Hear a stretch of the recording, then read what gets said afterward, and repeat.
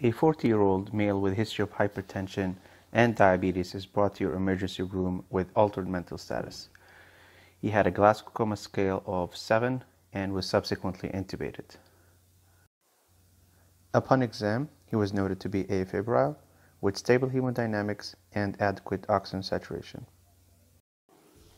His blood work was notable for mild leukocytosis, anion gap acidosis.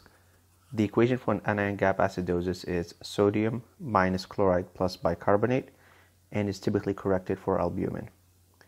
His drug screen was also negative for any salicylate or aspirin. Being the astute intensivist that you are concerned about possible ethylene glycol and methanol poisoning given the high anion gap. So you check an osmolar gap, which ends up being high as well. Just as a reminder, the osmolar gap is the difference between the measured osmolarity minus the calculated osmolarity. And the calculated osmolarity is obtained by the equation 2 times sodium plus the BUN divided by 2.8 plus the glucose divided by 18 plus ethanol divided by 4.6. You might find a different denominator for the ethanol part, and that depends on the equation that you use. During your workup, you accidentally obtained 2 lactic acid values, one with the point of care machine that you have in the ICU, and the other one which was sent to the lab. Interestingly, you notice a significant difference between the point of care lactic acid level compared to the serum lactic acid level.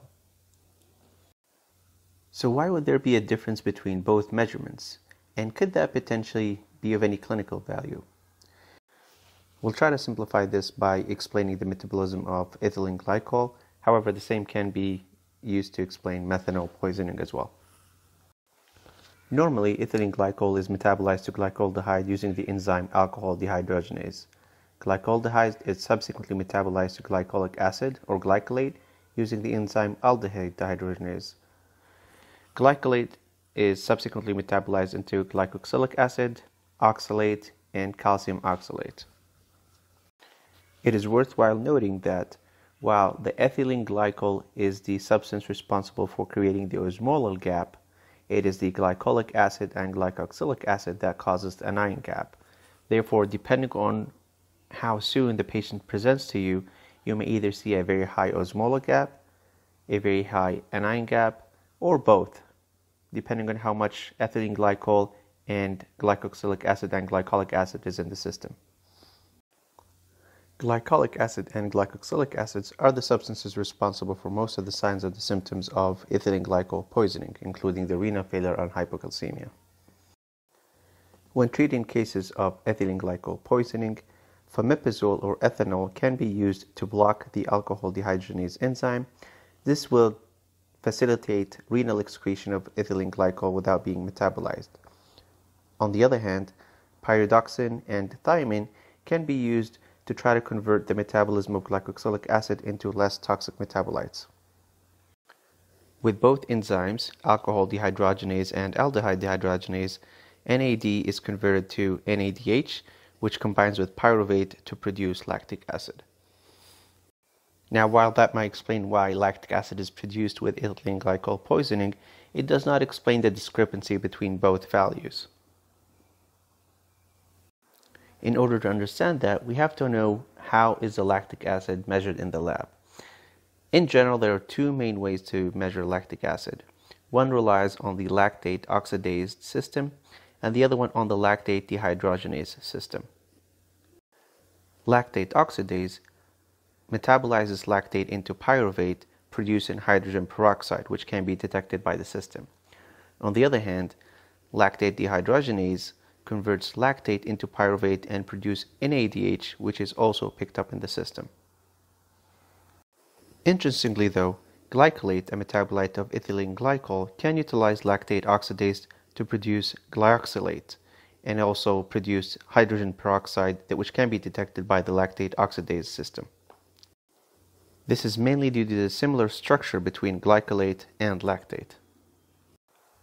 Therefore, going back to our graph, it's very likely that the lactic acid measured by the serum system is the lactate dehydrogenase based system, which measured the true lactic acid. On the other hand, our point-of-care lactate measured both the lactate and glycolate as it was utilizing the lactate oxidase system. The difference between both values slowly decreased with time as the patient received treatment and the glycolic acid level decreased in the body. So how can this help you in your ICU? Well, first and foremost, knowing the method your lab is using to check for serum lactate can be very helpful, especially if your lab uses both methods, the lactate oxidase system and the lactate dehydrogenase system. Using both systems in the right clinical setting may help you identify patients who have a lactate gap who may potentially have ethylene glycol poisoning in the right clinical setting. This may be useful as ethylene glycol and methanol levels may take a little bit longer to actually be processed, which may not be useful in the acute setting.